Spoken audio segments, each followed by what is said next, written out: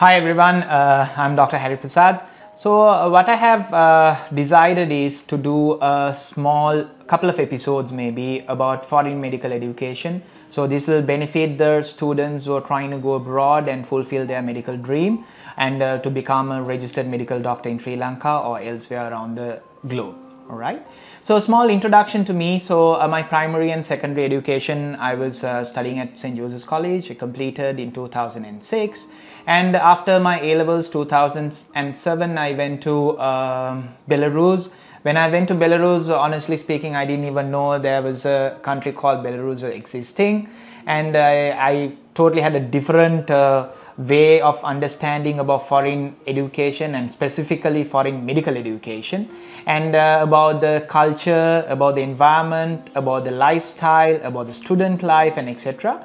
But however, I went in 2007 and I completed by say 2013, came back to Sri Lanka, then registered myself at Sri Lankan Medical Council and then sat for ERPM examination.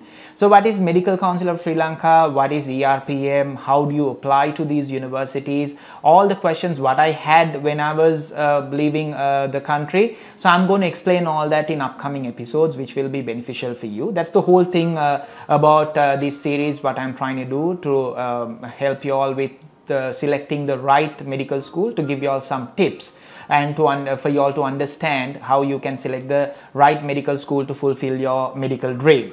So I completed my medical education in Belarus by 2013, came back, did my ERPM exams in 2014, and then I went for internship and completed by 2015. So when I went to internship, I did my internship at District General Hospital, Vavuniya. So upon completion of my internship and when I got my registration, so I quit from the government sector. So I joined the private sector, and I was since then from 2015 onwards, I'm practicing medicine. I do gynecology and obstetrics. So I'm medical officer in gynecology and obstetrics.